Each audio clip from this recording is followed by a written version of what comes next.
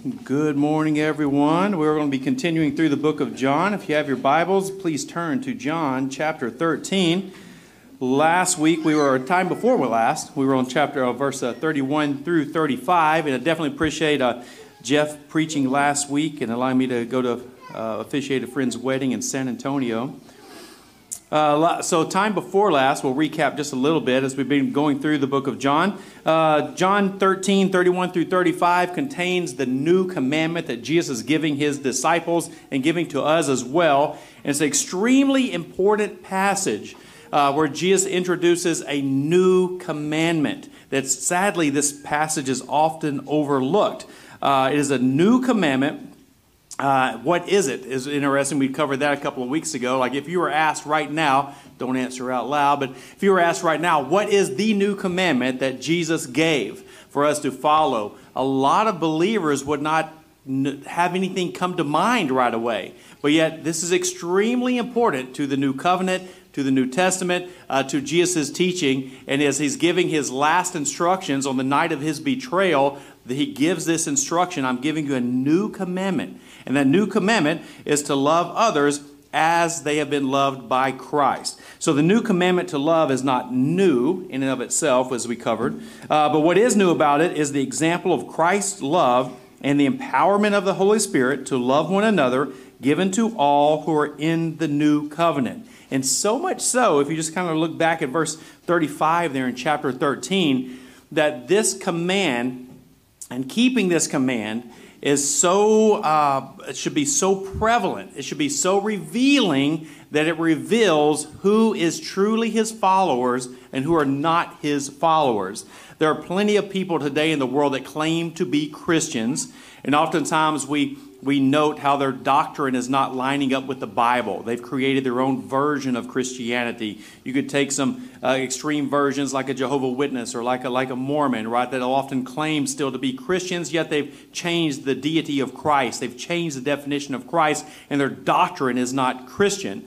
So sometimes we use the doctrinal test of their theology, of their beliefs. Is this person truly a Christian? But also, John elaborates on this command in his letters, 1 John, 2 John, 3 John, that there is this love test.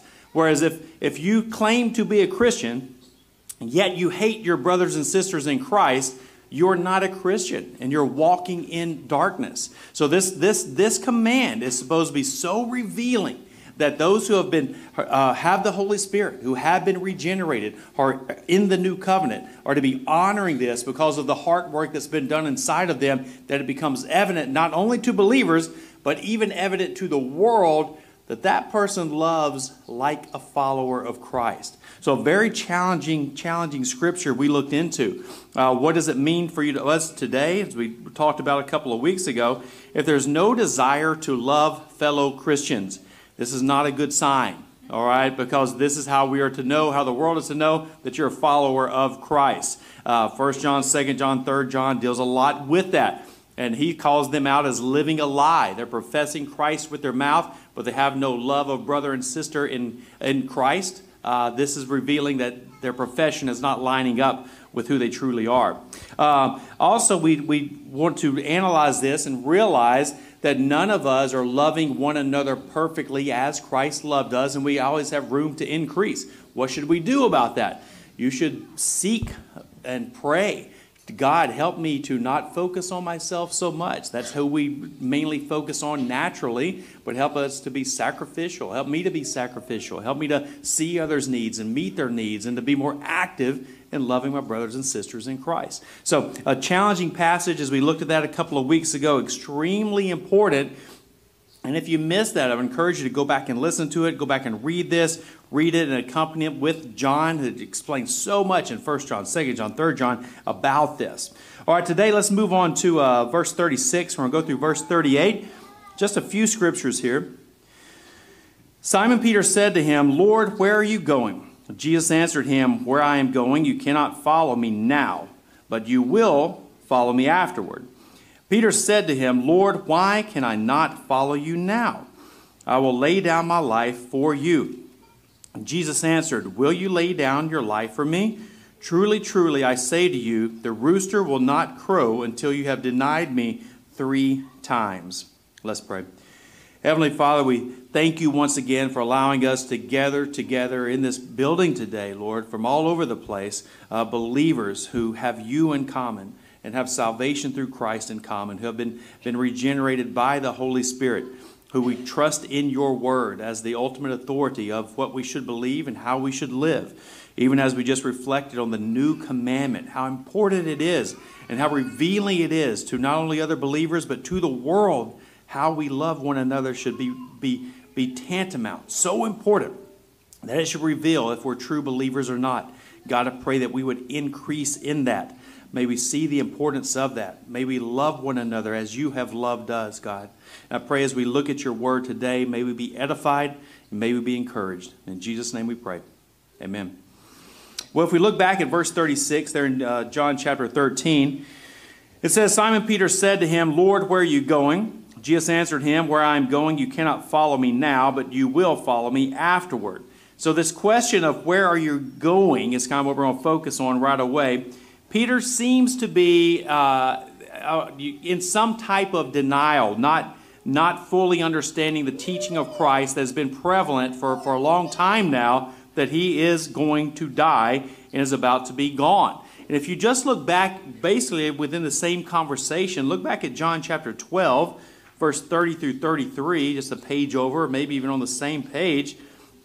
All this is happening here at the same time. And Jesus is telling them what's going to happen ahead of time. So he's been preparing them for this, telling them these things. He says, now is the judgment of this world. Now will the ruler of this world be cast out. And I, when I am lifted up from the earth, will draw all people to myself. He said this to show what kind of death he was going to die.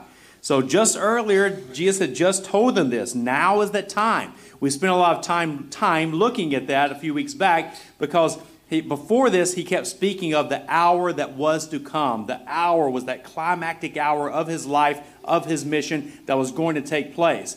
Now there's a transition. Now that time has come. It is present. It is here. The hour has come. He is going to be glorified. He is going to be casting Satan out. The gospel is going to be able to go forth into all the nations then. Also, we see here that he is going to be lifted up. This is another way of speaking about death on the cross. That's why John says in verse 33 of chapter 12, he said this to show what kind of death he was going to die. But now this is not the first time that Jesus had told them how he was going to die and what was going to happen. The book of Mark covers it many times. Luke 18, if you would mind, look over at Luke chapter 18. Luke chapter 18, this happens right before the triumphal entry, as we're looking at the last week of Christ's life here. Before Jesus enters in on the donkey and they throw the palm branches down and yell Hosanna, this conversation happens before that. Now, today in the book of John, Jesus has already entered in and he is taking the last Passover with his disciples. But there's a lot of content he's going to be teaching them in this last night. But here in this Luke 18 passage, before he goes into Jerusalem, he says, in taking the 12, he said to them, see, we are going up to Jerusalem, and everything that is written about the Son of Man by the prophets will be accomplished. For he will be delivered over to the Gentiles. He will be mocked and shamefully treated and spit upon, and after flogging him, they will kill him. And on the 3rd day he will rise. But they understood none of these things. This saying was hidden from them, and they did not grasp what was said. So here, even though disciples were told this often, Mark lets us know he told them multiple times, on the way to Jerusalem even. He goes over details about all of these things. They remained ignorant, if not even in denial, that this needs to happen. So when Peter's like, where are you going? It should be common knowledge. He's told them all this time, but yet it is not. Now, this is not only what the disciples tended to believe what the rest of the Jews believed. They wanted that Christ was going to come and he was going to reign eternally. And we looked at this a few weeks back. They were right and wrong by that. As far as when the Christ came, they thought he would stay and just remain as is, and that he would be reigning right there in Jerusalem. The Romans would be kicked out, and it would be more like the Davidic kingdom right there, and he would rule and reign.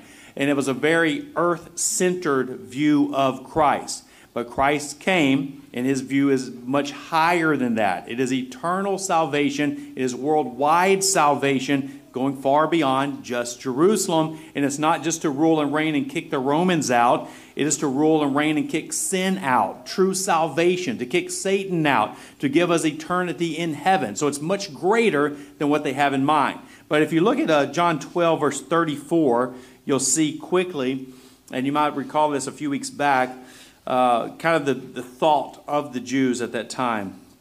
So the crowd answered him, "We have heard from the law that the Christ remains forever. How can you say that the Son of Man must be lifted up?" So this forever comes from most likely like the 1 Samuel chapter 7, 14 through 16 there, where that prophecy of Nathan gives it to David and says, one of yours, right, is going to reign forever and have an eternal kingdom. And they looked at that and thought that was going to happen when the Christ came right there in Jerusalem. But as we find out, again, the picture is much greater than just reigning from there in Jerusalem. The Christ is eternal. The Christ lives right now. The Christ reigns supreme, but not in the way that they were thinking. But the disciples seem to be thinking that as well. Like, Christ is going to die. He keeps telling them, I'm going to die. I'm going to Jerusalem. There I'm going to get flogged. There it tells them exactly how it's going to happen. And then now, the night of his betrayal, Jesus is saying, it's about time. I'm going to be glorified. I'm going to cast Satan out. I'm going to be lifted up. And now I'm going away. And Peter's like, wait. Where are you going? It's like, I've been telling you this whole time, right? Look over at Matthew chapter 16, verse 21 through 23.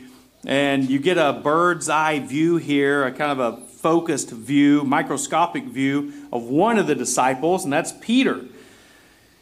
Peter did not think it wise for Jesus to die and tries to talk Jesus out of dying, which when you're trying to talk God out of something, it's probably not going to work out. All right, Matthew 16, 21 through 23. This is a bit earlier, but you can get a picture of what Peter was thinking. And the earth-boundness, the earth-centered. He wanted him right here to stay here. But look at verse 21.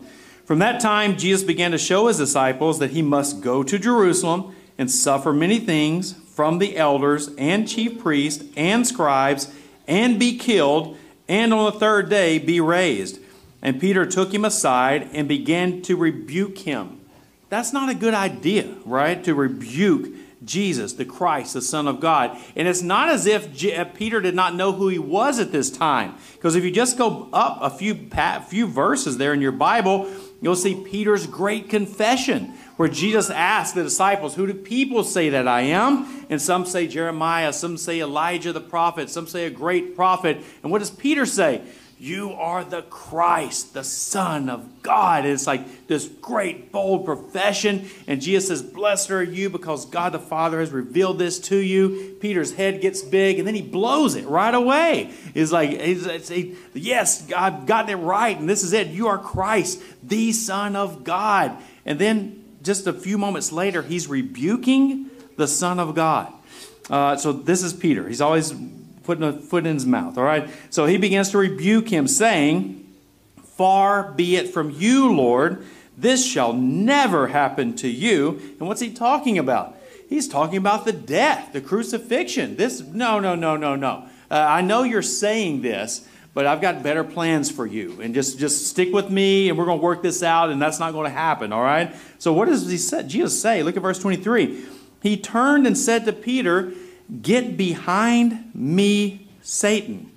You are a hindrance to me. You are not setting your mind on the things of God, but on the things of man. This is bold. And this is what Peter, the other disciples, the Jews at that time were wanting. They had their self-interest in mind. It was I don't want to say as far as a charismatic name it, claim it, gab it, grab it, speak it, receive it type thing, but it was very me-centered. I want the Christ. I want him to do what I want him to do. I want him to kick the Romans out. I want him to rule and reign right here. And this time of earthly prosperity is going to be right here. And the disciples were fighting about who's going to be on either side of Jesus in that kingdom even. It's like, so Peter is saying, no. We've given up everything. Don't go and die. Let's talk this out. I've got a better plan for your life. It's all about peace and happiness and no suffering, okay? We're going to avoid that. What does Jesus say? You are lining up with Satan. And your thoughts, your words are lining up with him. So within just a short amount of time, you have Peter's great confession. And God revealing this to Peter to now he's on the side of Satan. With the confession that he's just said, but now he's saying, I know you're the Christ, the Son of God, but don't die. Don't go and suffer. Don't do this. We can work this out. I got a better plan for you. Stick with me, Jesus. All right? So Peter's thinking far too selfish, and that's what Jesus says here. Your mind is on earthly things, things of man, not on the things of God. So long story short, not only had Peter failed to embrace that Jesus had come to die, but he also became so consumed with the future that the clear command that Jesus had given was overlooked. He had told him multiple times how these things were going to work out. Now it is the night of his betrayal, and Peter is asking, where are you going? So I don't want to pass over this, because I want to focus on what he should have been focusing on. So go back to John 13. And look at what was just mentioned by him. John chapter 13, verse 33 through 35. So this was just said right before Peter is wanting to know where Jesus is going. So this is the passage we just reviewed at the beginning of this service. Little children, yet a little while I am with you. You will seek me. And just as I said to the Jews, so now I also say to you, where I am going, you cannot come. A new commandment I give you, that you love one another just as I have loved you. You also are to love one another. By this, people will know that you are my disciples if you have love for one another. Now, that's a wonderful, strong command. You have Jesus, the Christ, the Son of God, giving this new commandment. And look at all the great discussion that erupts right after Jesus says, this is the new commandment, do this. What does Peter want to conversate about? Does he talk about this at all? Does he have anything to say about the new commandment of Christ? Crickets. He skips right over it. There's nothing. He doesn't talk about that at all. He appears to ignore it and is more concerned about where Jesus is going and getting all of that worked out. And he's so interested in the future that he's neglecting to focus on the clear command of Christ right then and there, this new command, and obeying that. Now, sadly, this can still be the case today. Many Christians find it easier to get wrapped up in all the details of trying to figure out not Jesus' departure like Peter was, but what? Jesus' return. And they get wrapped up so much in trying to figure out all the details of Jesus' return that they neglect the clear, crystal clear command to love one another as Christ has loved you. And that's a distraction. We see it here. Peter's trying to figure things all out and get this worked out in his head, and he's avoiding this clear command that Christ has given to love one another as Christ has loved them. So, thinking on that, Christ has not commanded you to know the hour of his return, but he has commanded you to love one another as he has loved you. We will be known by the way we love one another. And this should be, even if you are thinking on these things and want to look into those matters, right? It should not become a distraction where you negate this clear command to love one another as Christ has loved us. So many Christians skip over this new command, just like Peter did at this time. Later he elaborates on it when he writes 1 Peter and talks about this more. So we know eventually it hits home. He does well with it. But at this time, he skips over it and goes right into, wait, I got to figure all these things out. Where are you going? What's going to happen? But this is what we need to rest in. The future is perfectly known to God. not us. But what has been revealed to us is the command to love one another as Christ has loved us. So this should have been their focus of discussion.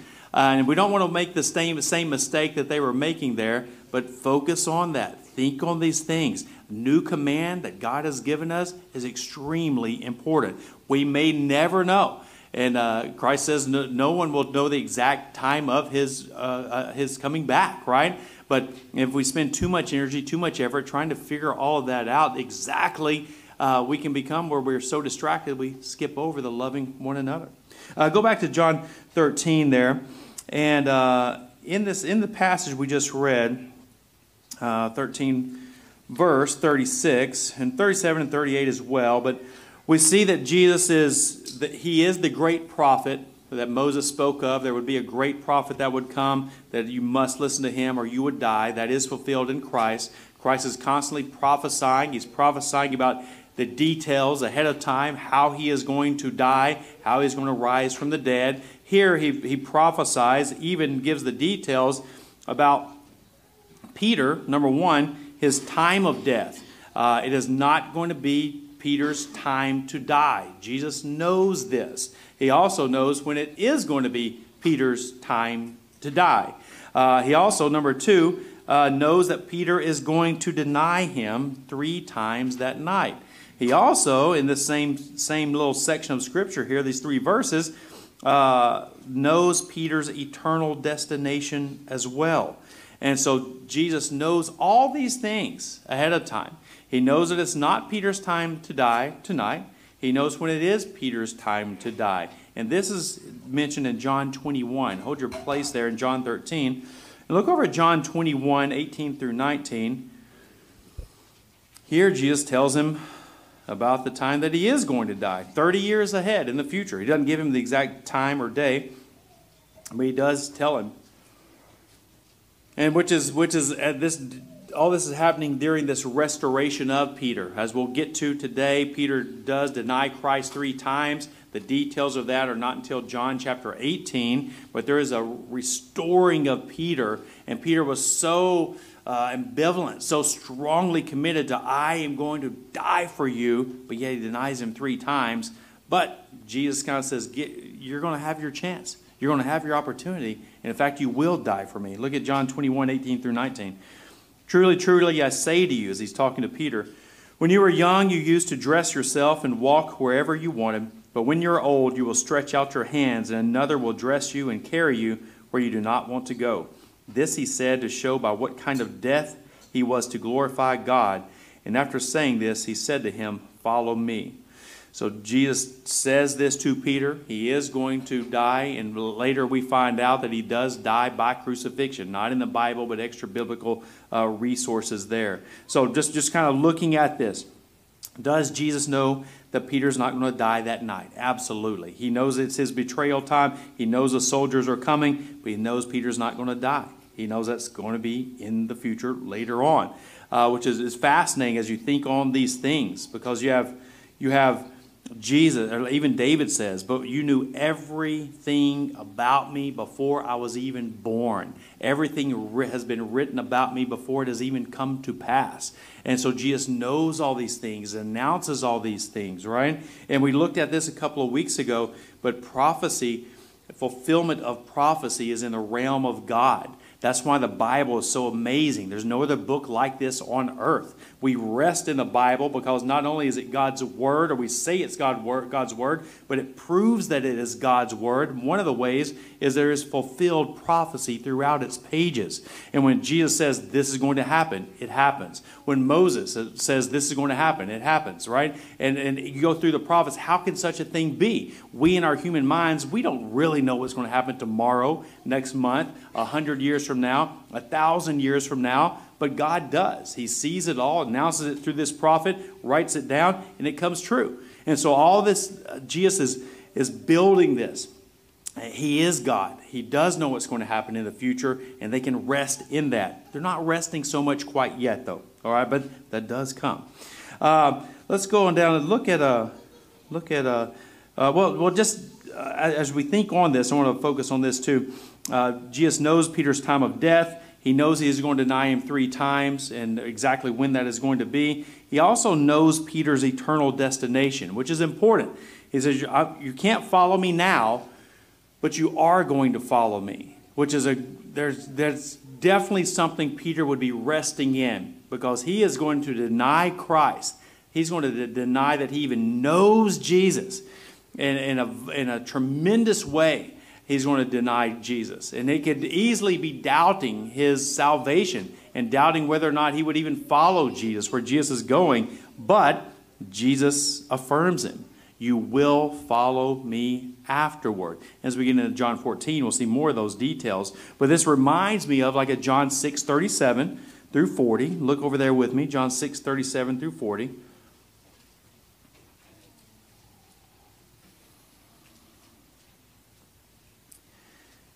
John 6:37 through 40, we've looked at it several times as we've gone through the book of John, but it is just a beautiful passage here. It speaks of a lot of issues, but look at this. All that the Father gives me will come to me, and whoever comes to me I will never cast out. For I have come down from the Father, not to do my own will, but the will of him who sent me. And this is the will of him who sent me, that I should lose nothing of all that he has given me, but raise it up on the last day. For this is the will of my Father, that everyone who looks on the Son and believes in him should have eternal life, and I will raise him up on the last day. So this passage should not only bring comfort to us, but it's also comforting here as we look, as Peter would reflect on these things. Peter denied Christ 3 times. Is this the absolute unpardonable sin where he now has lost his salvation, will not be saved, will not get to follow Christ? And it's not the case. He is a believer. He has sinned. He has messed up. But we also are going to find out that he will repent. But this passage, John 6:37 through 40, is wonderful because it's all that the Father has given the Son will come to him for salvation. All those that the Father has given to the Son who come to him for salvation will be raised up. And as we've mentioned many times, how many of those are lost? There's not one. There's not one single person that the Father has given to the Son who comes to the Son who will lose their salvation. Every one of them will be raised up. And to think that you can lose that salvation is definitely anti these passages. There are those who claim to be Christians who are not Christians. We know that to be the case. But as far as those who truly believe in Christ, they have been, that is something supernatural. That have been reborn, regenerated by God the Holy Spirit. It is a work of the Trinity, and it cannot be undone. So Peter falls into that category, is my point. Does Peter sin? Does he mess up? Does he make a serious mistake? Yes, he makes 3 of them in a row. Is he still saved? Yes. Are you still saved even if you sin? Yes, that is the case. We find in if a person remains in that sin, and believers call them to repent, and they will not repent, and they go further into that sin. As far as we can tell, that person is acting and living like a non-believer, and that's where Paul encourages them to be excommunicated from the church, right? To remove them because they're living in non-repentance. A true believer believes and repents. And we're going to find out today that Peter does turn. He does repent. Look at verse 37 of John 13. John 13, verse 37. Peter said to him, Lord, why can I not follow you now? I will lay down my life for you. And this is an overestimation of Peter's personal spiritual strength. It's a big overestimation. He is saying he will die for Christ that night. He says this multiple times in multiple ways.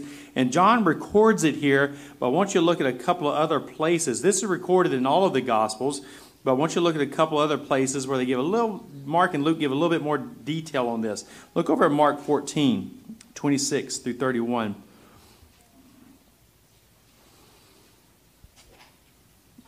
In Mark 14, verse 26 through 31, still happening, the night of Jesus' betrayal. And when they had sung a hymn, they went out to the Mount of Olives. And Jesus said to them, You will all fall away. For it is written, I will strike the shepherd, and the sheep will be scattered.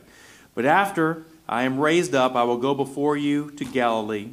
Peter said to him, even though they all fall away, I will not. And Jesus said to him, truly I tell you, this very night before the rooster crows twice, you will deny me 3 times. But he, Peter, said emphatically, if I must die with you, I will not deny you. And they all said the same. So again, here you see it even more emphasized, right? And what's interesting is Jesus is quoting from Scripture. You will all fall away, for it is written. So when Jesus says, for it is written, he's pulling from Old Testament prophecy and saying this has to come true because God has written it through the prophets here. This is going to happen tonight. And even though you have Christ, Jesus, the Son of God, saying you all are going to fall away, even though you have the word, the prophetic word of God that has to come true, what do they all say? Nope, it's not going to happen because you don't know who we are. And we are very strong spiritually. And Peter even raises it a notch higher and says, no, you got it all wrong. They may all fall away, but you don't know what's in here. Like, I am not going to fall away. And Peter even says it twice. Even after the scriptures must be fulfilled, you are going to fall away. He says in 29, even though they'll all fall away, I will not. And then look at verse 31. If I must die with you, I will not deny you. And they all said the same thing. So here's where they're overestimating their own spiritual strength. Not me, not me. Even though Jesus is saying, look, you're going to. It's even written ahead of time that this is going to happen. You are going to fall away. Matthew's version of the account does not add too much detail, so we're going to skip that. But I want you to look over at Luke 22. Luke 22, 24 through 34. It kind of compresses some of the conversation they're having that evening. As you guys know, this is also when Jesus washes the disciples' feet. All the disciples are there to have the dinner, to have the feast. The lowest person in the home would wash the guest's feet. There's no one there, apparently. And instead of one of the disciples saying, hey, I got this, I'll wash your feet, because they're filthy, they're dirty, they're walking in sandals in an arid environment, they're coming in to eat. No one did it. So as the meal goes on, Jesus washes their feet. And we see some of their conversation here that's happening in regards to that, because they did not want to serve one another. They wanted to be served by others. And Jesus is always trying to counter that. There's much pride in them. So look at there's a little bit long section here, but look at 24 through 34 in Luke 22. All this again is happening during that feast. A dispute also arose among them as to which of them was to be regarded as the greatest. And he said to them, the kings of the Gentiles exercise lordship over them, and those in authority over them are called benefactors. But not so with you. Rather, the greatest among you become as the youngest, and the leader as one who serves. For who is the greater, one who reclines at table or one who serves? Is it not the one who reclines at the table? But I am among you as the one who serves. So you have Jesus Christ, the Son of God, at the table. He is the greatest, but he's also the greatest servant, right? He is the one going to wash their feet all between their toes, get the filth out. God in the flesh is going to do this. And later, he is going to, the very same night, he's going to give himself up to die for them. He's the great servant. Move on, look at verse 28. You are those who have stayed with me in my trials, and I assign to you, as my Father assigned to me, a kingdom, that you may eat and drink at my table in my kingdom and sit on thrones, judging the 12 tribes of Israel. Now focus on this. Simon, Simon, behold, Satan demanded to have you, this is Peter, to have you, that he might sift you like wheat. But I have prayed for you, that your faith may not fail. And when you have turned again, strengthen your brothers. Peter said to him, Lord, I am ready to go with you both to prison and to death. Jesus said, I tell you, Peter, the rooster will not crow this day until you deny me 3 times that you know me. So here you have this conversation of them fighting about who is the greatest among the disciples. And they're arguing about this, right? And then you have Peter rise up above all of that during this and saying, I will not deny you. I will go to prison. I will go to death. with you. And Jesus stops him and says, Satan has asked to sift you like wheat. And what is the counter to that? Satan wants Peter, but what does Jesus say? I have prayed for you, and your faith may not fail. Does Peter fail that night?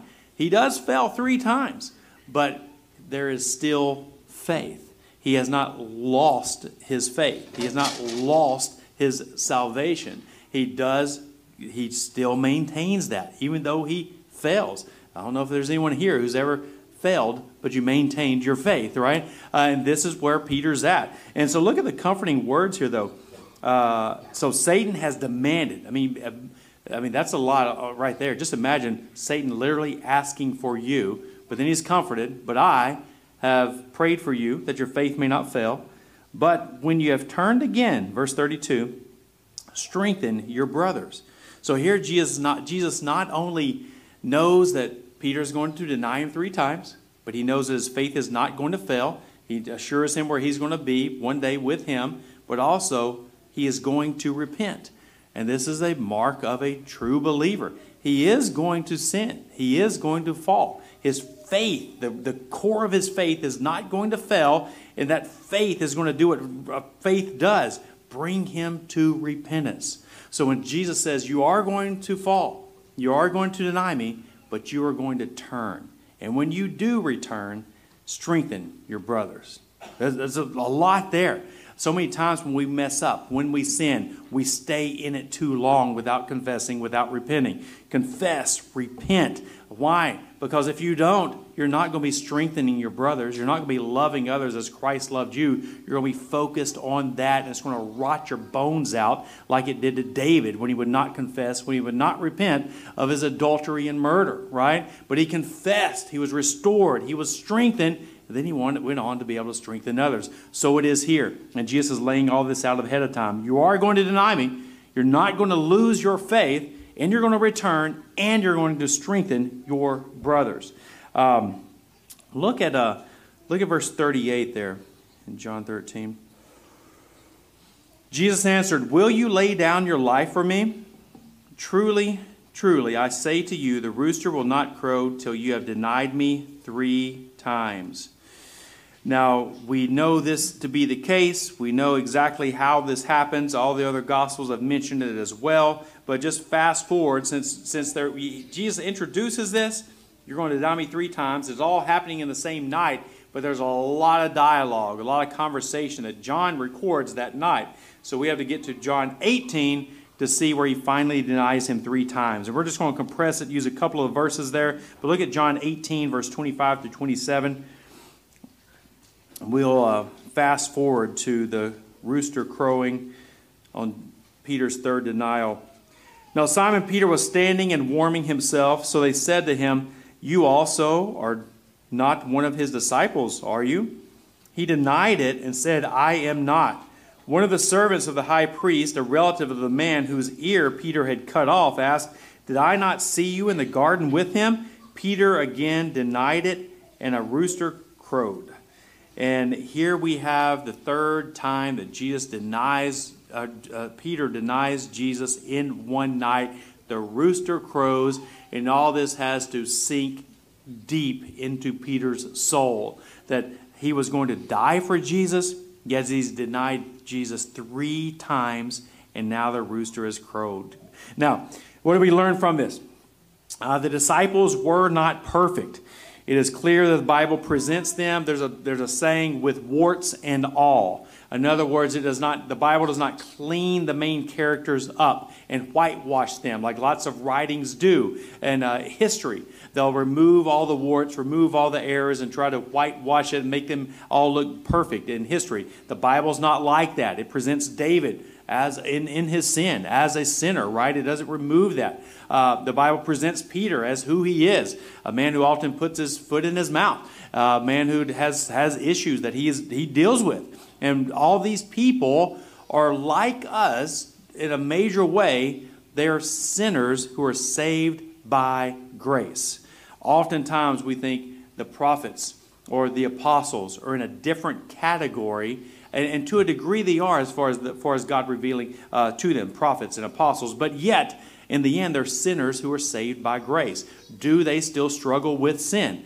Yes. Were they glorified before glorification? No. So they still struggle. And here we see some of that. The disciples were slow to believe all that Jesus said. We find that over and over throughout the Gospels. Even with Peter trying to rebuke Jesus Christ, the Son of God. The disciples struggled with pride. Again, this is repeated oftentimes. Even after 3 years of teaching, on the night of Jesus' betrayal, as he is there with them, they're still fighting about who is the greatest among them. This is pride they're still wrestling with. The disciples overinflated their spiritual strength. They thought none of them would deny Jesus. And yet Jesus says, you all will deny me. And that's exactly what they did. All of this is seen most clearly with the microscopic focus on Peter here today. He was slow to believe, he struggled with pride, and overinflated his spiritual strength. And we can also see with Peter that there is an unhealthy desire to blend in with the world. This happens 3 times that night when they say, "Oh, are you a follower of Christ?" No. I'm just over here. I'm just warming by the fire. I'm just doing this. I'm not with Christ. But we also see this raises its ugly head years later, where Paul, the Apostle Paul, has to call out Peter publicly for he's done something egregious. He's done something really bad. Look over at Galatians chapter 2. Galatians chapter 2. What does Peter do that is so bad? And if we recall, Peter was, I believe, Acts chapter 10. Peter receives the vision from God of the tablecloth coming down, the animals clean and unclean, and does this multiple times, right? And God says, eat, and Peter says no, and then finally he gets the point, because a Gentile comes to the door and invites him to go eat at the home of Cornelius, a Gentile. And Jews would have nothing to do with Gentiles. They were not allowed to go eat with Gentiles. But Peter sees that God has given him this vision and says, "What I have called clean, do not call unclean." And so Peter goes into the home of Cornelius. What does he do there? He presents the gospel, and those Gentiles believe in the gospel. They're saved by that gospel.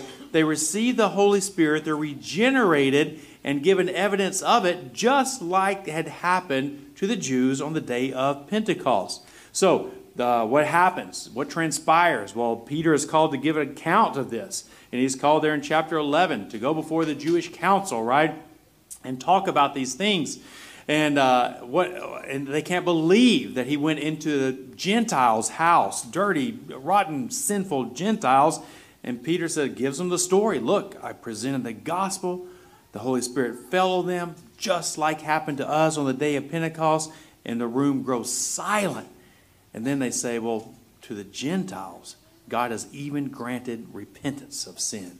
Wow. This is amazing. So all that had happened with Peter. So Peter, in other words, was present. He was present for the Jews, their great Pentecost day. He was there for the Samaritans, the half Jews, half Gentiles, receiving the Holy Spirit, their salvation as well, the Gentiles as well. But now you get over to Galatians, and Paul has to call Peter out because Peter is being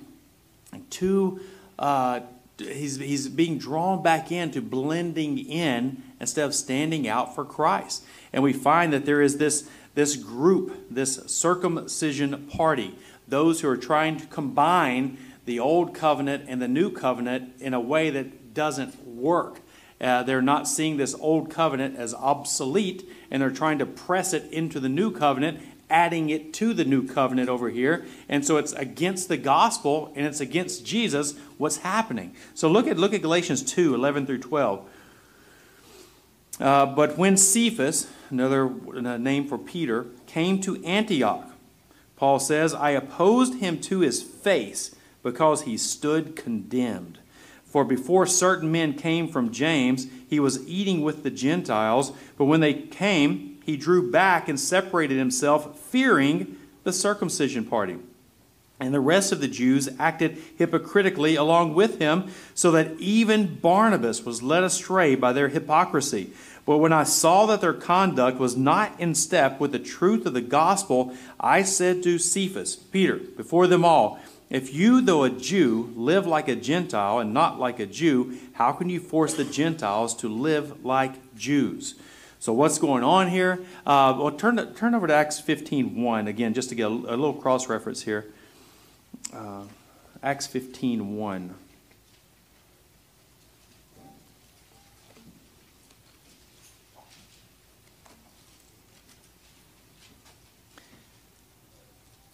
And here you see this group of people. The circumcision party is kind of like the Democrat Party, Republican Party, the circumcision party. All right, it's a body of people, a group, a political group, a religious group that has developed now. That is, again, they're trying to bring the old covenant over and force it into the new covenant, and even force this old covenant sign into the new covenant and make it a requirement to where you cannot be saved unless you abide by the old covenant and get the old covenant sign. So look at Acts 15 verse 1, summarizes it quite well. Some men came down from Judea and were teaching the brothers, unless you are circumcised according to the custom of Moses, you cannot be saved. So this is what's going on. And all this is happening about the same time as in what Paul is referring to here. This circumcision group says you must be circumcised or you cannot be saved. So this was a powerful group. It's kind of the old blood, the old guard of Jews who had accepted Christ to some degree, but yet they were very proud of their Jewish heritage. They were very proud that they had the sign of the covenant, and they lifted it so highly that it didn't allow Gentiles to be saved unless they went back to this old covenant. So Jesus says, no, I'm making a new covenant. The new covenant is in my blood. So you see this is counter. But Peter gets sucked back into this. He is with that circumcision party, even though he had been eating with Gentiles, enjoying the company of Gentiles. When the group, this powerful group, powerful leaders, the circumcision party, this old guard comes down and Peter is with them, he will not eat with the Gentiles any longer and pulls away. And Peter is the leader. So what do the other Jewish people do who had been eating with the Gentiles? They do the same thing.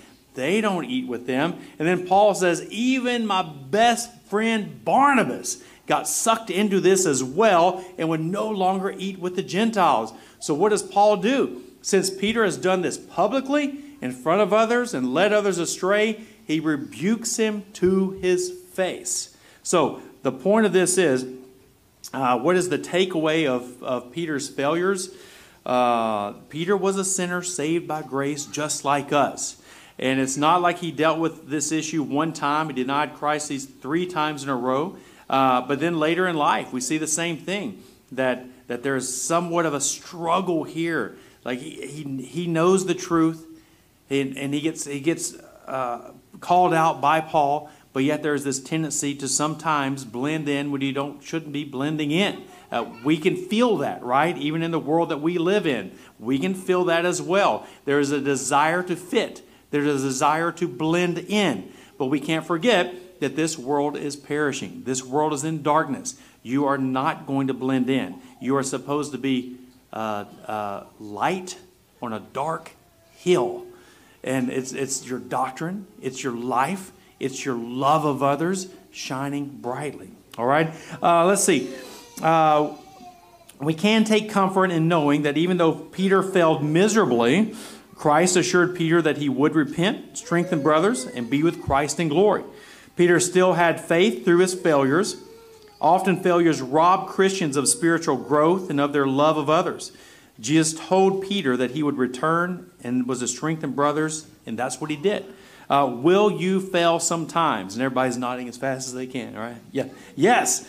Does that mean that you are no longer saved? No. Nothing can and no one can separate you from the love of Christ. All those the Father has given the Son come to the Son, and all of them will be raised up. You will repent. You will turn. What is the right response to failing Christ? confess, repent, return, rest in your salvation. Christ has accomplished that for you, and get back to strengthening and loving others as Christ has loved you. Let's pray. Heavenly Father, we thank you for the love that you've given us and shown us through Jesus Christ. We thank you for letting us see the great servitude that he had.